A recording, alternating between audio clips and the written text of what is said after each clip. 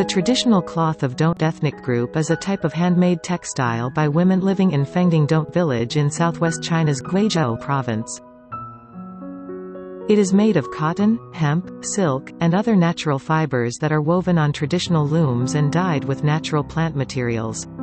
The environmentally friendly making process makes the cloth popular both at home and abroad. However, the long-lasting tradition was once fading due to competitions from industrial textiles and the lack of inheritors. Yang Changlan, the village's first female college student, gave up her job and returned to her hometown in 2016 to rekindle the tradition.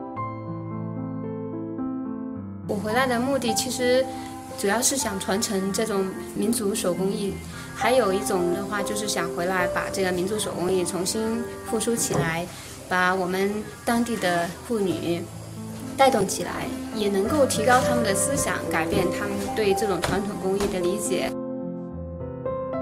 Yang has diversified her business by making dolls, garments, shoes, bags, and other products in recent years.